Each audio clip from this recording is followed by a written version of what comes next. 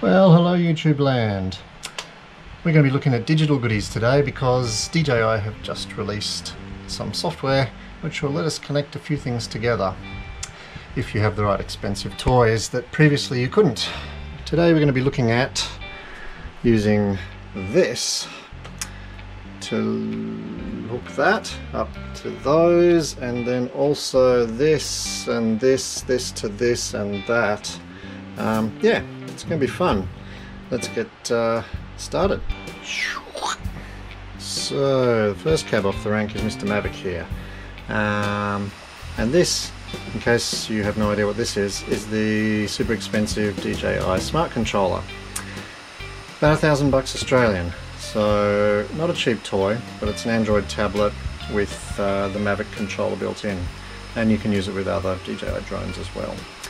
The nice thing about it is that it's got this HDMI out, and that's what we're using today to hook it up to our HDO Fatsharks. Yay, so look, there's our little view in the HDOs there, and I can tell you that it does look rather nice. We'll be doing a little bit of latency testing on this setup later, but this is not the main thing that we wanted to test today. So this is all very nice. And the Mavic, yeah, there's a bit of latency on that, and when you do fly a Mavic like this, that is the first thing that you notice, is that A, you've got a really small field of view compared to what you're used to on an FPV quad, and B, you notice the latency straight away. But you know, you're pushing a sky camera around, it's a different sort of flying. You get used to it pretty quickly, and it actually does let you fly much more immersively.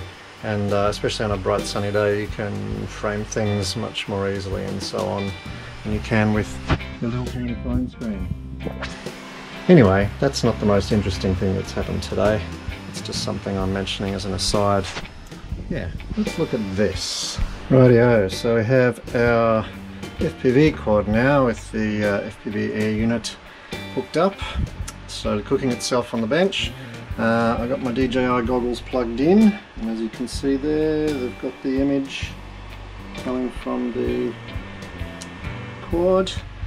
Now on the tablet, with the latest software update, there's a new app called FPV Live. I'll fire that up, and as you can see, it has absolutely no options. It's kind of useless. I'm now going to plug in the USB-C connector to the goggles. This is unrehearsed. Oh, there we go. And look at that. We've got our quad view on the screen now, and you can already see there's latency involved, so you're not going to be flying FPV off this.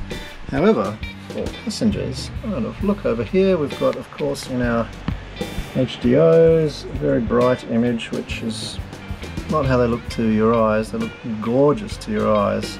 I just haven't turned the overall brightness of the OLEDs down so that the GoPro is happy with it. But there's an image in there which is basically the exact same image that I've got there. And that's it. Now you can have passengers if you spend $1,000. Go DJI. The fact that this is just an app is interesting because someone can reverse engineer this app and figure out what's going on. This is just a USB in to this USB-C out. And you know, if someone could reverse engineer that app, then you could use any Android device. Think about it. Any Android device could be broadcasting FPV. The other thing I did a test with this morning briefly on this was I actually used this, and I've installed YouTube on this, and you can actually live stream a flight. It was a bit stuttery though, but that's just the YouTube streaming. It's not the feed going to the tablet. The feed's actually super smooth. That's fine. So the question is, what is the latency? We all like to know what latency is, don't we? And I've come up with a little test which I think will be fun, and if not, I get to make some bright lights in my garage. So I'm going to set that up, and then we'll be back and we'll do our little latency test, and at the same time we'll be able to get hopefully the idea of the latency of these goggles, the latency of this screen, and the latency of these goggles, any additional latency on this HDMI out that might happen to be there as well. Yeah. There was something else I was going to say. Oh yes, this is in 4x3, so if you're going to want to run your HDOs in 4x3, then basically you're letterboxing, and then, oh wow, that looks amazing. That looks so much better than the DJI goggles. Oh, if only you could see this. I might turn the brightness down. It's hard to convey how much better those OLEDs look than the LCDs in the cow face, udder face goggles. And of course they're lighter. Oh, I've been flying a lot with these lately, unfortunately, because it's pretty and it's convenient. But man, these are going to be so good when the new Bite Frost comes out. Anyway, I'm going to set up my little latency test and we'll be back. Okie doke. So I think we're finally set up. We've got all our goggles here, and they're all powered up, the screen's powered up, and the quad is sitting over there on my left in a nice fan to keep itself from overheating too much on my nice drumming stool. And what we're going to do is we are going to use one of these old boys, the old 580EX Speedlight, and what I'm going to do is just flash it. And when I flash it, we will see a flash reflected on said devices, as well as the ambience of the room. So if we measure the difference in time between the actual flash and the flash as it comes through the screens and displays, then we should have an idea of the latency. It's just, you know, a mud map sort of thing, but we'll see what we can do. The other thing I'm going to do is I'm going to put this thing in its highest possible frame rate, which I think is 240. So the res is going to go down, I'm going to upscale you, and then we're going to do a few flashes. We'll see how we go.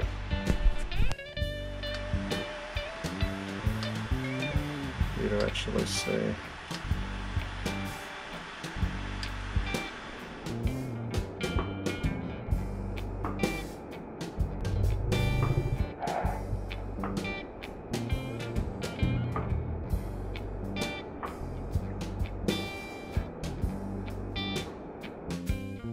Rightio, so welcome back folks. I'm on the computer doing a little analysis now, and I've been frame by framing through the video with the flashes, and it's interesting. The results aren't absolutely 100% conclusive, but we've got some pretty reproducible figures here. So I'm just going to frame through one shot. There's the flash going off there. It's split over 2 frames. Let's be generous and take the second frame, and then we've got 1, 2, 3, 4, 5, 6 before I just see a glow in the goggles for the DJI system. 7, 8 is where it really peaks. And then we can keep going, and we keep going, and we keep going, and then we get the peak on the Smart Controller video. And the